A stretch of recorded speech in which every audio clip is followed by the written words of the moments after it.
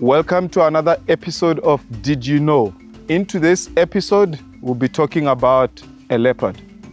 Did you know when a leopard is hunting, they use an element of surprise. So they have to sneak very, very close to their prey species, and then at a very close range, then that's when they will strike. So leopards are able to pull prey 3 times their own size up a tree. They are mostly nocturnal, and their secretive nature makes it very, very hard to spot in the field.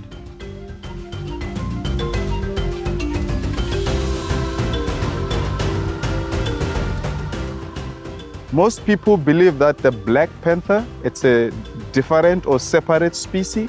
However, it's not. It is just a black leopard in its melanistic form.